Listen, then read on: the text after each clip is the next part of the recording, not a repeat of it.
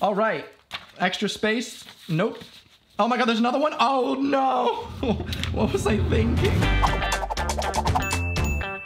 Hello everybody and welcome back to A Man Who's Trying to Find the Perfect Summer Dress. My name is Edinger, and you've already seen the title. You know the thumbnail. I'm in this position. What are we up to? Today, I'm gonna be trying to finish an English language GCSE. Now, I did do a math one last year. You guys seem to really enjoy that. I do have a degree in math. I do not have a degree in English, but in America, you do have to have a couple English courses in order to get your bachelor's in anything. I did English 101, 102, right? So I should be able to complete a British high school or their equivalent secondary school test in English, correct? We shall see. Without further ado, I've got everything set up here. All right, no distractions. Also, this video is sponsored by NordVPN, so we'll be hearing more about that in the middle of the video. We're gonna try and edit this down as much as possible so that we can just get the goods. I have no clue what to expect here. I don't know, I'm just not prepared. I feel like I'm giving myself so much anxiety going into this so I can prepare for the mental anguish. Right before I go into it, I should probably talk about what I'm expecting this to be. I'm expecting it to be very technical, so it's gonna give me like a story and then I have to be like, what is the gerund phrase in this? Or, I know it's not gonna be multiple choice because I don't think you guys have that in the UK, but I'm not looking forward to the writing segment. So without further ado, I guess we should just get started. I'm not gonna hit start until I finish putting my center number, of course. My candidate number, center number, of course, was 420, candidate number 69, I'm bringing it back. Surname, we got Edinger. Forename, Evan. Hope you're enjoying the rain. This rained last time. It's you know, it's a sign. You should not do tests in the rain. I've got an hour and 45 minutes, and let's go. All right, what do we got? Read again the first part of the source from lines 1 to 9, okay? List 4 things about this jungle. All right, so I've got the source printed out somewhere back here. Oh gosh, already getting stressed out. Source A. Oh my god. Cool. 23 seconds used really, really wisely. So we got source A right here. Using a time machine, an organization called Time Safari transports clients into the past to take part in hunting expeditions. A group includes Mr. Eccles, together with their guide Travis, is visiting a prehistoric jungle in order to shoot a Tyrannosaurus Rex. And what we got here, it says, read the source from 1 to 9. I'm just gonna do that then. The jungle was high and the jungle was broad. Repetition. Sounds like music and flying tents filled the sky. Those were pterodactyls soaring with huge gray wings. I've hunted tiger, wild boar, buffalo, elephant, but now, this is it, said Eccles. I'm shaking like a kid. Ah, said Travis. Everyone stopped. Travis raised his hand. Ahead, he whispered. In the mist, there he is. There's his royal majesty now. The jungle was wide and full of twitterings, rustlings, murmurs, and sighs. All right, that's reading lines 1 to 9. List 4 things about the jungle from this part of the source. All right, so the jungle was high, the jungle was broad, so the jungle was large and tall. Sounds like music and flying tents filled the sky. There were a lot of sounds in the jungle.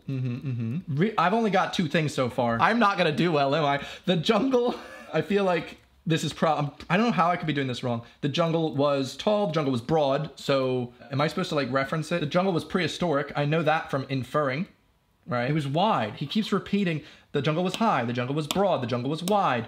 There's a lot of different sounds going on in here. Very overwhelmingly large, was very vast, he says. Broad. I'm gonna put quotes in there. I really hope I get points. I have no clue how this works. Full of twitterings, rustlings, murmurs, and sighs. So we pick up that it's ancient, right? The jungle is prehistoric. The jungle was wide and full of twitterings. In the mist, the jungle was misty. All right, so we're just gonna move on from that. Next up, it came, wait, what does this say? Look in detail at this extract from lines 16 to 26 of the source. All right, so 16 to 26, let me read the rest of this. Suddenly it all ceased as if someone had shut a door. Silence, a sound of thunder. Out of the mist 100 yards away came Tyrannosaurus Rex. It, whispered Eccles. Shh. It came on great oiled, there we go, resilient striding legs. It towered 30 feet above half of the trees. A great evil god, folding its delicate watchmaker's claws close to its oily reptilian chest. Each lower leg was a piston, 1,000 pounds of white bone sunk in thick ropes of muscle. We got so much going on here, literary-wise. We've already lost ourselves. Sheathed over a gleam of pebbled skin, like the armor of a terrible warrior. That's personification or something, right? Each thigh was a ton of meat, ivory and steel mesh. And from the great breathing cage of the upper body, those two delicate arms dangled out front, arms with hands which might pick up and examine men like toys, while the snake neck coiled, and the head itself, a ton of sculptured stone, lifted easily upon the sky, its mouth gaped, exposing a fence of teeth like daggers, its eyes rolled, ostrich eggs, empty of all expressions save hunger. It closed its mouth in a death grin. It ran, its pelvic bones crushing aside trees and bushes, its taloned feet clawing damp earth, leaving prints 6 inches deep wherever it settled its weight. All right, so how does the writer use language here to describe the Tyrannosaurus Rex? You can use words and phrases, language features and techniques, sentence forms. Water. Oh God. So here's where my memory of literary techniques comes in. So how does he describe the Tyrannosaurus Rex? Very tall. It towered 30 feet above half the trees. How much writing space do I have? Oh, there's a lot. There's a lot of space. Let's just start with the first one. The writer describes the T-Rex. I'm not gonna get points off of that. I'm so stressed. 1,000 pounds. Yeah, I understand what's going on, but I don't understand what's going on. It towered 30 feet above half the trees. So the writer describes this as, I want to say overwhelmingly tall by saying it towered 30 feet above half the trees. So I should probably include what type of sentence form did he do here, and if there's any language features and techniques. It came on great, oiled, resilient, striding legs. Those are it's a list. He's using a list of with commas to kind of be like, oh, here's some extra information. I'm gonna keep giving it to you. It towered 30 feet above half the trees. A great evil god. Describes it as overwhelmingly tall by saying it towered 30 feet above the trees, and overpowerful by comparing it to an evil god. He is, if you say evil god, is that personification? It's not like the watchmaker, that's personification, right? His little watchmaker claws. The writer describes the T-Rex as overwhelmingly tall by saying it towered 30 feet above half the trees, and by comparing it to an evil god, he is using, I don't know. Wow, I'm really bad at English. Should have listened to my English professor. Never do English again. To an evil god, he's creating a feeling of intimidation. That's a good word, right? For the reader. All right, so that's totally one. How does the writer use language here to describe it? Oh, it doesn't even say I have to do 4 things. That was the previous one. So I just have to keep going. Oh, okay, I was looking for 4 separate things. This makes me feel a little bit better. Each lower leg was a piston. 1,000 pounds of white bone, muscles sheathed in a gleam of pebble-like skin. Oh, here we go. I was saying like the armor of a terrible warrior. This description gets stronger when he personifies the T-Rex by comparing it to a, quote, terrible warrior. So the reader can envision the feeling of seeing the great beast better. Let's see, we've got its mouth gaped, exposing a fence of teeth like daggers. He compares the teeth to daggers to show a comparison to weapons for killing. Wow, I don't know how we're going to do here. He compares the teeth to daggers to show a comparison of weapons for killing, using many similes throughout. Well, now we've got to go on to here. He says he might examine men like toys. These hands could examine men like toys. Further describing the T-Rex's giant size. The rain is really coming down now. What's the word? It's like he uses no, it's not personification. Not everything is personification. Is it just metaphor, simile? I honestly can't remember the difference. I thought one was as and one was like, and it's been like too long for me to remember this. He says, men in comparison are like toys, something toys, which is simile. I'm really hoping that's a simile to allow the reader to feel how insignificant and small Eccles feels in the presence. Spell presence right, Evan, Jesus, of the T-Rex. They also want sentence forms. So utilizing, there's gonna be an S here because it's England. Utilizing many comma-separated lists, he builds the terrifying image of the beast with increasing intensity. Like when he says it came on great, oiled, striding legs. Or, oh God, no. We're just gonna cross that all out because I just said he was using adjectives, and I don't want to have to rewrite all that. So we're actually just gonna pretend that didn't happen. Cross it out, hope to die, stick a needle in my thigh, made of muscle. Let's see, close his mouth in a death grin. The T-Rex's smile is described as a death grin, further solidifying the author's strong comparison of the beast to murder, to killing. Also sentence forms. I did say we have utilizing many comma-separated lists. We also have a ton of sculptured stone. It closed its mouth in a death grin. It ran, its pelvic bones crushing aside trees and bushes, its taloned feet clawing damp earth, leaving... All right, so we have a lot of long sentences that just keep going, but I don't know what that's called. What's the other thing it wants? Language features and techniques. Oh, maybe there's an alliteration in here. I know that one. Lifted easily upon the sky, its mouth gaped, exposing offensive teeth like daggers. So there's nothing in here, I don't think, that has an alliteration, so I can't just throw that in there. I said personification. Sentence forms, I've used the comma-separated lists. Words and phrases. Yeah, you know what? I think we're good. How many more? Yeah, see? I think we've done all right. All right? I'm interested to read the rest of the story because now you have to think about the whole of the source. 20 minutes in. I think that's good. I am going to be trying to do this as fast as possible, which I wouldn't recommend if you're actually taking this test. It ran with a gliding ballet step. Interesting. Didn't know it could dance. Far too poised and balanced for its 10 tons. It moved into the sunlit area warily. Oh, adverb. Its beautifully reptilian hands feeling the air. Why? Eccles twitched his mouth. It could reach up and grab the moon. That is an embellishment? Embellishment, is that what it's called? It's so ridiculous. It's not possible. I hope it's embellishment. I hope that's the word. Well, anyway, shh. Travis jerked angrily. He hasn't seen us yet. It can't be killed, Eccles pronounced this verdict quietly, as if there could be no argument. He had weighed the evidence, and this was his considered opinion. The rifle in his hands seemed like a toy gun. We were fools to come. This is impossible. Shut up, hissed Travis. Nightmare. Turn around, commanded Travis. Walk quietly to the machine. We'll remit half your fee. I didn't realize it would be this big, said Eccles. I miscalculated, that's all. And now I want out. It sees us! There's the red paint on its chest. Oh, blood? The tyrant lizard raised itself. Its armored flesh glittered like 1,000 green coins. The coins, crusted with slime, steamed. In the slime, tiny insects wriggled, so that the entire body seemed to twitch and undulate. Ooh. Even while the monster itself did not move. It exhaled. The stink of raw flesh blew down the wilderness. Get me out of here, said Eccles. It was never like this before. I was always sure I'd come through alive. I had good guides, good safaris, and safety. This time, I figured wrong. I've met my match and admit it. This is too much for me to get a hold of. Boy, this guy's going crazy now. Don't run, said Lesperance. Turn around. Hide in the machine. Yes, Eccles seemed to be numb. He looked at his feet as if trying to make them move. He gave a grunt of helplessness.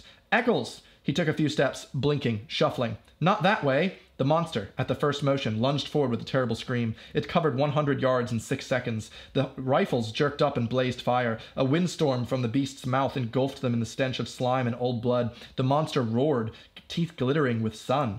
The rifles cracked again, but the sound was lost to the shriek and lizard thunder. Lizard Thunder. It's a good band name. The great level of the reptile's tail swung up, lashed sideways. Trees exploded in clouds of leaf and branch. The monster twitched its jeweler's hands down to fondle at the men, to twist them in half, to crush them like berries, to cram them into its teeth and its screaming throat. Its boulder stone eyes leveled with the men. They saw themselves mirrored. They fired at the metallic eyelids and the blazing black iris. Like a stone idol, like a mountain avalanche, Tyrannosaurus fell. Wow, what a journey. I thought they were going to get owned there. End of source! All right. So you now need to think about the whole of the source. This text is from the middle of a short story. How has the writer structured the text to interest you as a reader? I felt interested the whole time, actually. What if the structural features don't interest me at all? I just enjoyed reading. You ever think about that? GCSE? What the writer focuses our attention on in the beginning. Let's find out what he actually does there. In the very beginning, we've got very big descriptors for the jungle. Eccles seems excited. He's shaking like a kid, right? We've got a lot of sounds going on. He's describing the sounds multiple times, full of twitterings, murmurs. And then everything just stopped. So it sets the mood. Everything's kind of alive. And then bam, everything's silent. It's dead. Sound of thunder. So then... It almost like sets the mood and then shuts it down. Is that a literary technique? I don't know! So if we're looking at the actual prompt, it wants to know, so what it focuses, I know how to answer this. what the writer focuses on in the beginning, how and why he changes this focus as the source develops, and any other structural features that interest me. How do you guys do this? I just really didn't like English. I love math. I can tell you about the number of commas. A lot. It's a big number. Our guy here, Eccles, he's shaking like a kid. This is it. So he's hunted a lot of things. He's very excited. However, once it gets silent there, it's then described in detail as terrifying, like murder. So we're kind of like seeing it through the eyes of Eccles, our main character, our protagonist here. Oh, I use that word, just protagonist. Points? I'm just trying to get points for anything. Why? Why? All right, so it could reach up and grab the moon. So when he uses this embellishment, I really hope that's the word, you can tell that he's like gone from that excitement now to he's terrified. It can't be killed. Yeah, so he's now switched. He's switched completely here. This is impossible. Yeah, he's given up hope. He went from excitement, seeing it and described, and then terror. Oh, then he builds up a bit of panic. Now he's like, get me out, get me out, get me out. I need to get out of here, to really like drive home that, gosh, he's really terrified. He doesn't want to be involved in this at all. And then there's the fight scene, basically. So we've got that. And then everything is over. It's done. What the writer focuses your attention on at the beginning of the source. Pray for me. I don't know what I'm doing. Many, at the beginning of the source, the writer uses many adjectives. So he uses literary techniques. Which ones, you might ask? If I know. He uses literary techniques to create an atmosphere of excitement and peace. He describes the setting as having sounds like music to go along with the protagonist's excitement for the hunt. Do you guys like this? Do y'all English majors enjoy this? I like reading. But this, by describing Eccles, oh God, does his name have a, why would they give me Eccles? Listen, there's one Eccles, I'm doing apostrophe S. By describing Eccles, let's do that, as shaking like a kid, we feel his childlike excitement. How and why the writer changes this focus. Here we go, watch this. Ever hyphen. Growing, ever growing with a hyphen. Practitioner's gonna love that. Practitioner? What, grader? Marker? Then the writer uses silence as a split in the source between our protagonist's excitement and his ever-growing fear of the beast. So he does do all that, and he does that to contrast. He begins with such peaceful descriptors to deeply contrast. Yeah. So I don't hate this. I just don't enjoy it. How and why the writer changes this focus. So he does it because we're supposed to be with Eccles, you know, we're supposed to be feeling his fear. He did a good job.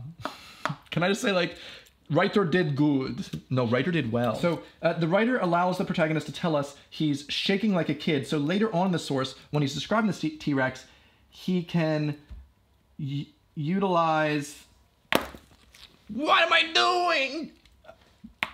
Describing the T-Rex, he can utilize descriptors relating, oh my God, my foot. Sitting on your leg for that long, it's not good. It's not good for your leg. I now have to sit really, really weird. You shouldn't be using a lot of your time when you're taking this test to choose how you're sitting. All right, just want to say. This is the structural feature that interests me, all right? The writer allows the protagonist to tell us that he's shaking as like a kid, so later on in the source, when he's describing the T-Rex, he can utilize descriptors relating furthermore because Echo feels to, it's like he said a toy soldier. He'll examine men like toys. Oh, and he says toy gun.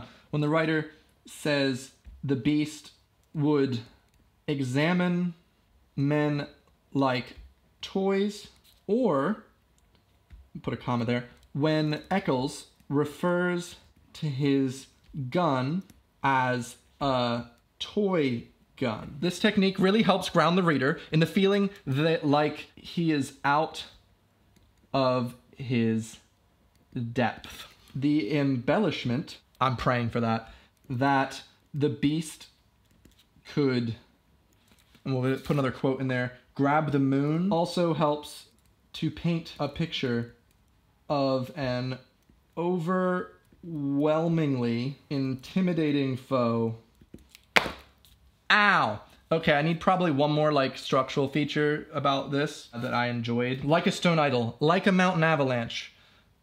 I enjoy that he does that. It says what other, I'm interested in the structural features of that. I just don't know what they're called, really. The rifles, like commas, lists. I really enjoy his use of lists. Trees exploded into clouds. Like, come on, those are great verbs. verbs. Is it a gerund when a verb is used as an adjective, like blazing? I can't remember. Participial phrase. Don't run, turn around, hide in the machine. Quick short sentences. Oh, I do like that. By writing the dialogue in short sentences, the writer continues to build tension as it contrasts greatly with the long, comma-separated sentences that describe the T-Rex. I think that's it, y'all. I think that's all I can write. We've got 42 minutes on the clock. Still recording on both cameras as opposed to last time when I had to stop recording for a bit. All right, extra space. Nope. Oh my God, there's another one. Oh no, what was I thinking? Focus on this part. How much time should I have spent on this entire thing? No, I have no idea I'm wasting time, but I wanna know how much time. 45 minutes. You were advised to spend about 45 minutes. All right, supposedly I got 3 minutes to do this bit.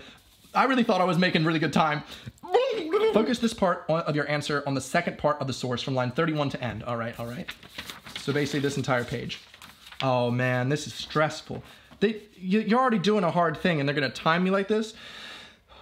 A student said, this part of the story where the men encounter the Tyrannosaurus Rex shows Eccles is right to panic. The monster is terrifying. To what extent do you agree? In your response, you could consider your own impressions of his reaction, evaluate how the writer describes the monster, and support your response. Didn't I feel like I did that. Can I just be like, see my previous descriptions?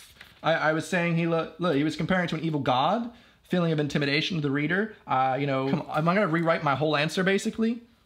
I feel like this is a pretty similar. Oh, but I guess this is one of those where they want you to like debate 20 marks. They want to show that you know both sides of the story. So consider your own impressions, evaluate how the writer describes the monster, support your response with references to the text. So, of course, this part of the story when the men encounter the Tyrannosaurus Rex shows Eccles' right to panic.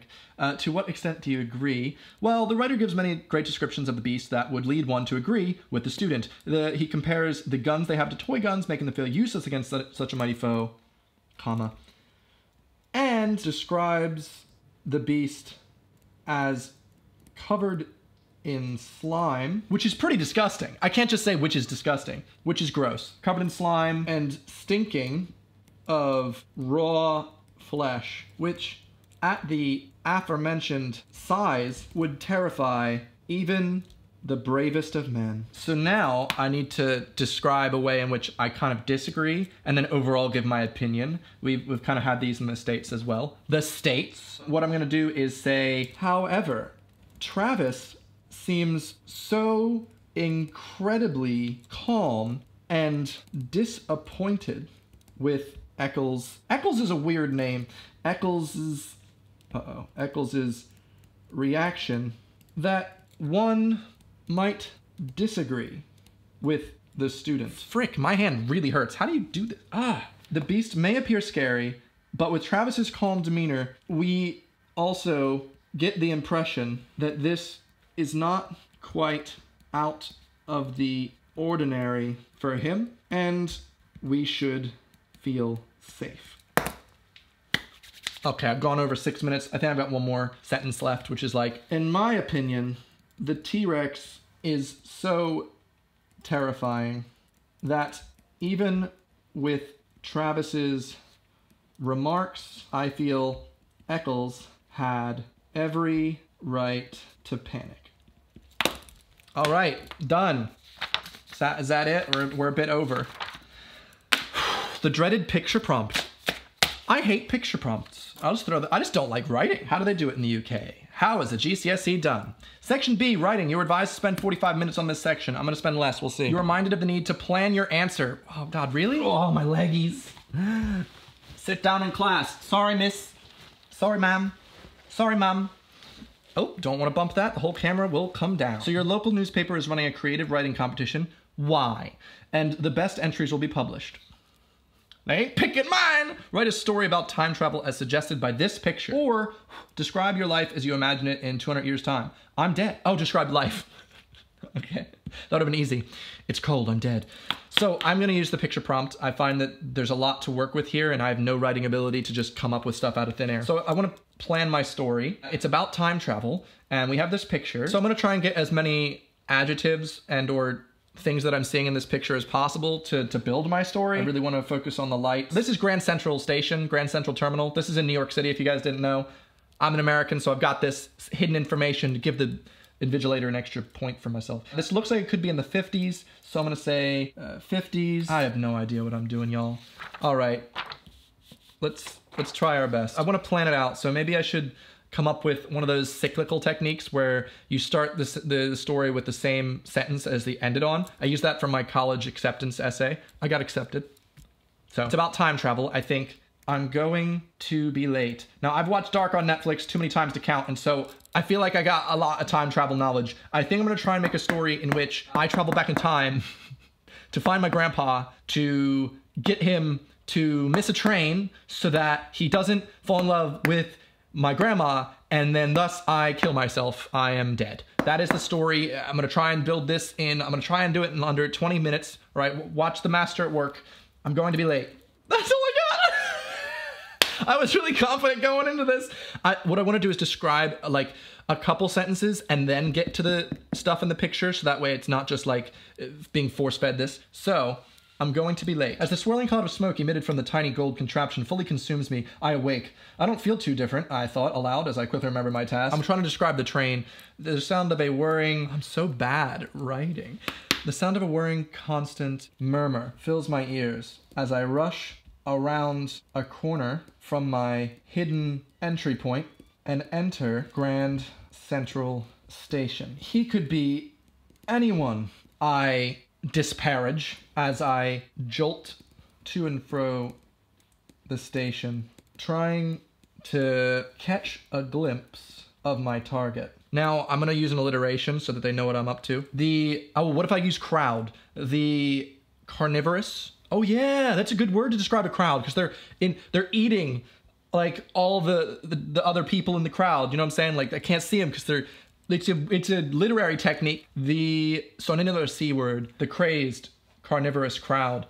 That's it. I want to say carnivorous because I want to describe them as like, that's the feeling, you know. The crazed carnivorous crowd ebbed and flowed through the station with near lookalikes to my target, quickly consumed by their ever-changing, by their, superfluous, by their river flowing, in the myriad, that's a word, myriad of beams flooding the terminal.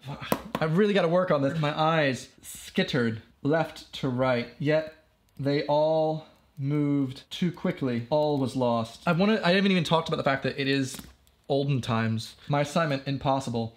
I'm gonna change the story so now I don't know that my boss has told me to basically kill myself. Like, it's my boss's fault. My assignment impossible. I wish they'd sent me to the future for once. Everyone in the 40s dresses the same. So I've built up enough. I think I've described this picture with the beams and the people and the terminal. So now I'm gonna just quickly bring the story to a close. I'm doing this one real fast. All right, we don't have much memory on this card. I had 2 hours, a 4K, 422, 10-bit, you know, try my best. I don't think I'll ever find him. And now I'm gonna use a simile type thing. Like a hawk, spotting its next meal, I saw him. Standing alone, let me see that picture again. Near the train timetables, I saw my victim, furtively studying the sign. I exploded into a sprint, as if my life depended on it. The man turned to make his way towards platform 3, but I was too quick. Boom! I want to use octogenarian. No, he's a grandpa in the future, but I collided with the young-looking businessman, causing his suitcase to unleash upon the station a cloud of papers like a plague. Watch where you're going. I really gotta bring this home. Bring this home. My hands hurt so much. Just my right. I want another alliteration maybe, or some type of... I'm not good at writing. I just know alliterations, you know? I could personify. No, we don't want, like, replied. Sorry, I offered. I'm really trying my best, guys. I hope you know. I'm not a writer here. Sorry, I offered as I looked back at my objective list. I wonder what makes this guy so important. So originally I think, I was thinking maybe of having like a woman on the train look at him and be like, that man hot, I was gonna have his babies. However, I now realize that that's telling too much of the story in the end and not in the beginning. But I kind of wanted it to be a mystery. You don't really know what's going on. I'm gonna give myself 13 more minutes. I really just want to finish this story. They've given me a lot of space to write like, wow, the biggest story in the world here. But I've got this. I'm gonna do it in an hour and a half, all right? I think that's the amount of time allotted as I watch him helplessly run for the departing train. Oh, I'm gonna make this so cheesy, but I really just want to drive it. I really just want to finish this. Ooh, can I put something back in the beginning about the name of the person? Nah, this is gonna be a bad story. As I reread my task again, ensuring no mistakes, it hit me like a ton of bricks. Bauman, the man's last name, was the name my grandfather had used. Should I use like some type of traditional Yiddish name? Bauman, the man's last name, was the name my grandfather had used before. I should have used a woman, so that way I could have just said like, oh, that was the maiden name. Bauman, the man's last name, was the name my grandfather had used before moving to Canada. No, I cried out as I rushed to stop the connecting train. But each step I took got lighter and lighter as I gazed in horror at the back of my hands, which slowly faded to dust. Mr. Bauman never caught that train, nor did he ever meet my grandmother in Quebec. My dying thoughts turned to vengeance. I didn't do this on purpose, but now I'm become dust, and we were talking about that in the beginning. So as the glittering dust that is now my being disseminates through the terminal, adding itself unsuspiciously to the sunbeams. I'm trying my best here. Dejected, Mr. Bauman looks at his watch. I'm going to be late. Bam! All right, I think that's it. I think we've finished an English GCSE. We now have to look at the mark scheme to figure out what is going on, but I think, without further ado, we've done it. Oh, there's a Ray Bradbury? Oh, I like Ray Bradbury. That's pretty cool. I didn't know that. These are all out of order. My terrible, terrible story. Would you buy this story? What do you rate this in terms of like YouTuber book? And now that I'm done with the test, let's see how I did. Hey, have you told them about the video sponsor yet? No. Why? Well, I just assumed they already knew. Oh, so you're telling me they already know that NordVPN is the fastest VPN out there, which is really useful when you're using Wi-Fi while traveling or at a cafe? I mean, I don't know how useful the traveling bit is at the moment. Okay, sure, but do they know that they can also, just with a click of a button, change their browsing location to watch some region-locked TV shows? Yeah, I'm fairly certain they also know that already. Well, as long as they also know that you can get 68% off of a 2-year plan by going to nordvpn.com/Evan or using code Evan at checkout, then I guess, yeah, they must know about this spawn already. Yeah, they know. Oh, it does already sound like they know about NordVPN. Well, good luck writing your exam. Thanks. It's called marking here, by the way. So would I pass the British exam, the English language GCSE? Let's find out. Got the mark scheme. I give 1 point for each point about this jungle. Responses must be true and drawn only from lines 1 to 9. Students may quote or paraphrase. A paraphrase response covering more than 1 point should be credited for each point made. The jungle was tall. There were a lot of different sounds in the jungle. The jungle was very vast, broad. The jungle was misty, all right? I think all those should count. There were pterodactyls, also accept reference to birds. What? Have I gotten nothing? List 4 things about this jungle from part of the source. There are dinosaurs. What? The jungle was full of peaceful natural noises. Ah, yes. There were a lot of different sounds in the jungle. I didn't say peaceful. I'm gonna give myself 1 point, all right? I'm a good invigilator. Yeah, I've got that, all right? There were tall trees. That counts. All right, the jungle was very vast. I don't think I'm gonna get a point for that, am I? I guess I was supposed to write things like there were dinosaurs. God damn it, really? Well, it looks like I've got 2 points out of the necessary 4. That's embarrassing. I think this one's supposed to be the easy one. The jungle was vast, Evan. I think the jungle was misty deserves a point, personally, but I don't see anything. Oh, it was misty in the jungle? You know what, that's 3, okay? It was misty in the jungle is on there. However, being very vast, I don't think that really is going to count. There's no implicit information. So I got 3. Next up, it says, shows perceptive and detailed understanding of language. Ugh. Analyzes the effects of the writer's choices of language. I feel like I'm not going to get many marks on this. The writer employs an extended metaphor of power and strength to describe the T-Rex. He says it towered over the trees, the verb towered suggesting that the huge creature is imposing itself on its jungle surroundings from a great height and intimidating everything beneath it. Who speaks like this? I said, the writer describes the T-Rex as overwhelmingly tall by saying it towered 30 feet above the trees, and by comparing it to an evil god, he's creating a feeling of intimidation for the reader. I think that's pretty good. However, it personifies, as great evil god, implying the T-Rex is an all-powerful being without mercy, and also a terrible warrior, an image that conveys the idea of an invincible fighting machine destroying everything in its wake. I do not think I'm gonna get the 7 to 8 on that.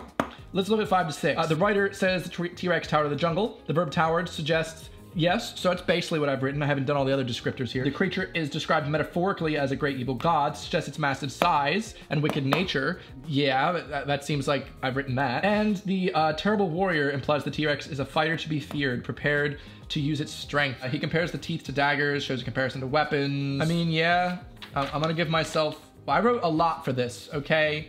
Utilizing many comma-separated lists, he builds a terrifying image of the beast with increasing intensity. Come on, this is definitely in the level 3 understanding. Yeah, I'm definitely gonna give myself for this one 5 to 6 marks. We're in the level 3. I'm definitely not in level 4. This person, whoever wrote that, who is this?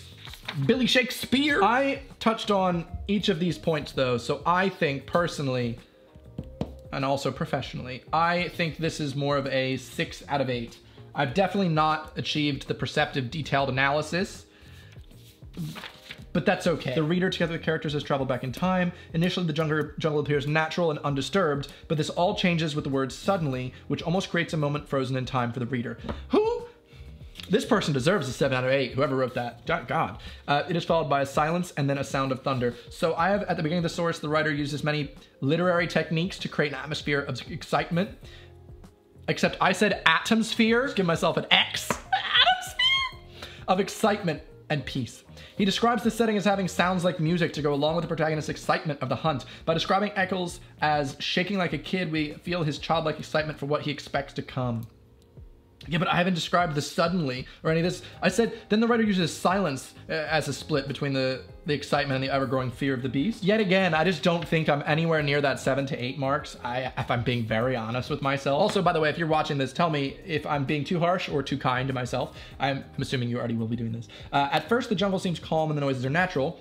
Then it changes to a sudden silence, followed by the sound of thunder. The next line, out of the mist, 100 yards away, came the T-Rex, is when the reader grasps that the cause of this noise is the terrifying monster. The rest of the text consists of description, which suggests it's becoming fiercer, and the dialogue between the two men shows Eccles' increasing panic. Now that sounds a bit more like, honestly, I feel like I'm like in between now, like 6 or 7. By writing the dialogue in short sentences, the writer continues to build tension as it contrasts greatly with the long comma-separated sentences that describe the T-Rex. I think that's good, all right? And I think I'm in the 7. I'm definitely not 8. I'm not at that range, but I'm giving myself 7 for that, okay? I think that's a good 7. Eccles' reactions change throughout the source. At first, he seems quite calm, merely resigned to the fact that he's shooting it. It's an impossible task. But then when he says it can't be killed, he's offering his considered opinion, having weighed the evidence, and a panicked man wouldn't be capable of rational thought. What?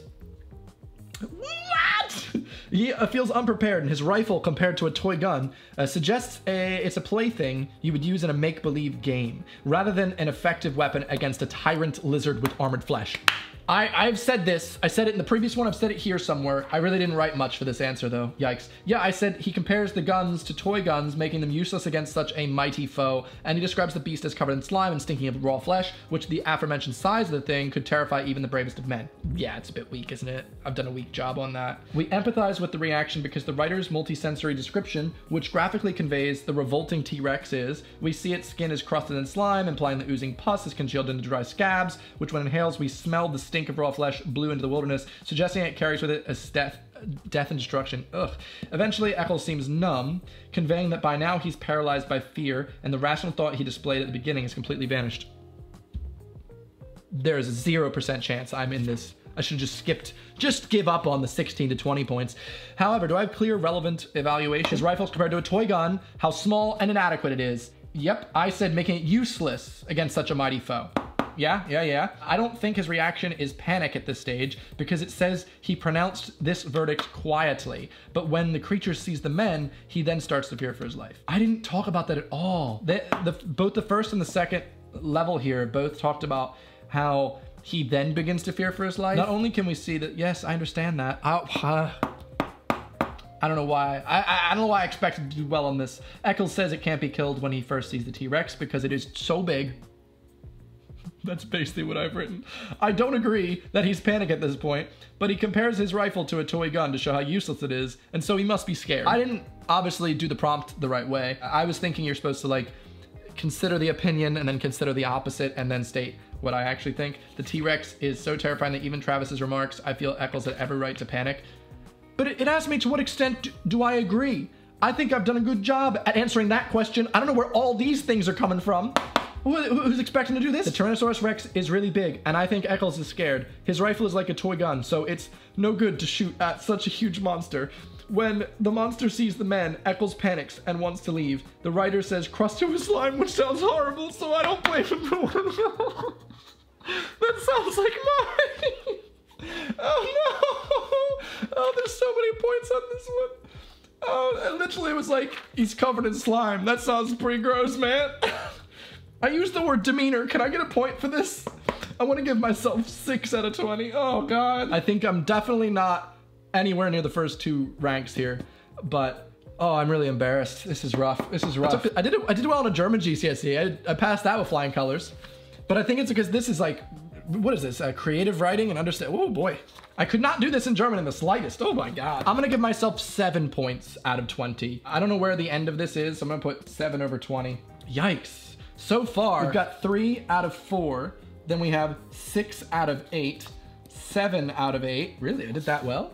Yeah. However, I then completely bombed this section and got 6 out of 20. So these are my scores so far. This is looking really hopeless. Hope you all do better than me. Hopefully you're learning from my mistakes. These credits should be given according to the quality of what's written. So the progressive reaction of Eccles from calm to fear-inducing paralysis, I kind of talked about that. The comparison of the rifle to a toy gun to emphasize inadequacy, I did do that. The sensory description of the T-Rex, I kind of did that. Whether or not the T-Rex is terrifying, I feel like maybe I could have gotten 8 points, but I'm gonna stick with the small points because I'm trying to be real about how an invigilator would really feel about me. All right, so I'm gonna try and grade the story myself based on what we have here in the mark scheme, and then I'm gonna ask my flatmates to see what their opinion is and see if I deserved a higher or lower grade based on what I got. So, level 4, we're gonna read it just for the jokes. I don't think I'm anywhere near level 4 for this. I just don't, all right? I'm just gonna put it out there. We have communication is convincing and compelling.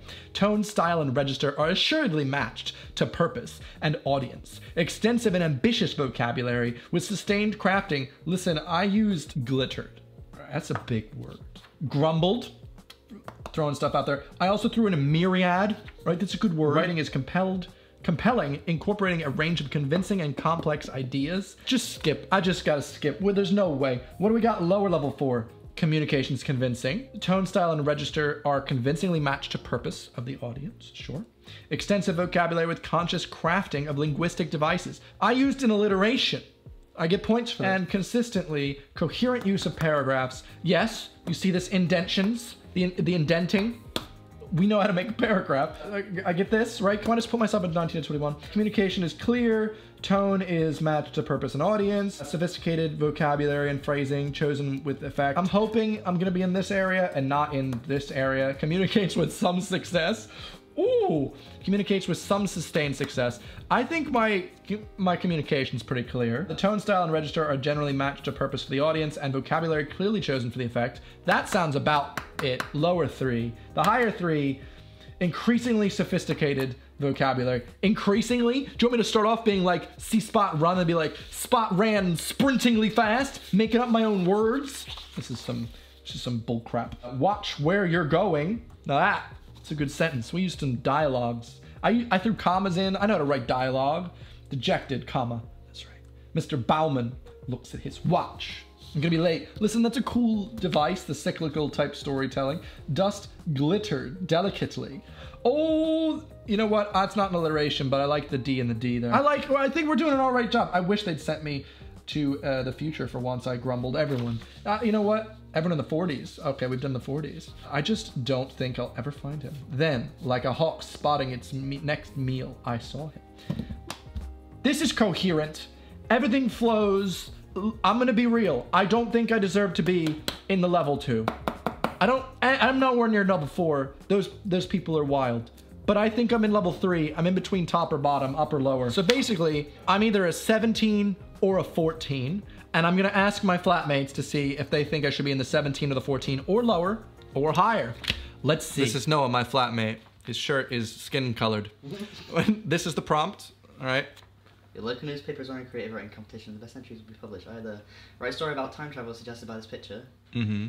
I'm going to be late. What? Oh, I wrote that. I was just kind of planning some stuff. Oh. You know, me planning. Your planning is, I'm going to be late at 50s. I think from the... I can't read your writing. From the ting. From the ting? Oh my god, I'm gonna fail already. As the swirling cloud of smoke emitted from the... Ting. I'm gonna be honest, it looks like I said ting. What is it? Oh, tiny. God contraption, cloud of... I'm gonna read it to you.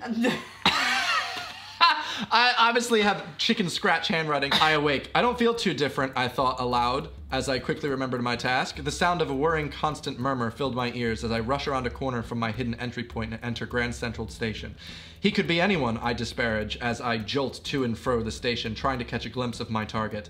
The crazed, carnivorous crowd ebbed and flowed throughout the station, with near lookalikes to my target, quickly consumed by their ever-changing and ever-moving forms.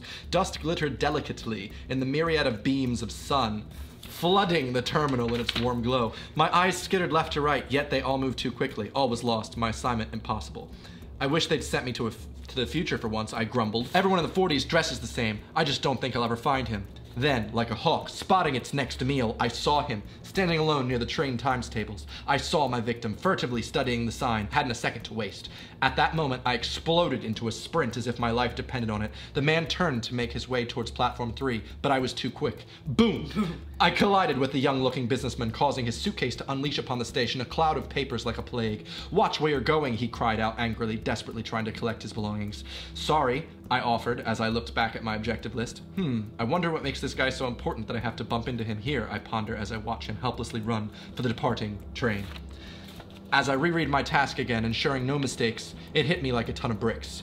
Mr. Bauman, the man's last name, was the name of my grandfather that he had used before moving to Canada. No, no, I cried out as I rushed to stop the connecting train, but each step I took got lighter and lighter as I gazed in horror at the back of my hands, which slowly faded to dust. Mr. Bauman never caught that train, nor did he ever meet my grandmother in Quebec. My dying thoughts turned to vengeance as the glittering dust that is now my being disseminates through the terminal, adding itself unsuspiciously to the sunbeams. Dejected, Mr. Bauman looks at his watch. I'm going to be late. It starts and finishes the same. Wait, that was a literary technique. Meet your grandmother because you got the wrong train. Yeah, so he never meets her, and therefore I never get born. That was implied. Okay, good. I thought so because I was like, he could just get. Originally, I was gonna have it be like a woman looking off, being like, "What a hot man," but I don't think I could do that. That's good. So you're very much putting in like alliteration. Yeah. Similes, metaphors, like they're just. Definitely that. But do you feel like they fit, or did I just kind of throw them in? I mean, I think both. I think both, yeah. I think some of them I'm like, hell yeah. Some of them I'm like, I know what you're doing. Yeah. I figured that they were just going to give me points based on how many of those I just shoved in. 40 marks. 24 for content and organization. 16 for technical accuracy. Oh. That's rubbish. So in terms of yours is good, but that's just not how writing good. Yeah. I tried my best to throw in a lot of things that would make the story interesting. I finished the story. In terms of my content and organization, I gave myself an upper to lower 3. I just gave up on 4. 4 says that I had varied and intensive use of structural features, writing is compelling, incorporating a range of convincing and complex ideas, and I fluently linked paragraphs. Why did you not give yourself a 4? You really, well, I was trying to be, do you really think that was a 4? I don't know. Oh yeah. To be fair, I was more paying attention to like every like simile or like meta or like those kind of things you put in that like I wasn't looking at the different paragraphs. It was like low 4. Low 4. Wow. Okay. Well, I don't know if this even was how my GCSEs were marked. I don't remember. That's how this one was in 2018. Also, I get 16 points for technical accuracy, and I Yeah, you got believe. that. I mean, I used a full range of appropriate sentences. I used standard English. I don't think I spelled anything wrong. I had one actual misspelling. Instead of saying atmosphere, I put atomsphere. But that was just... Yeah, but that's clearly not like you don't know how to spell it. Yeah, that was just...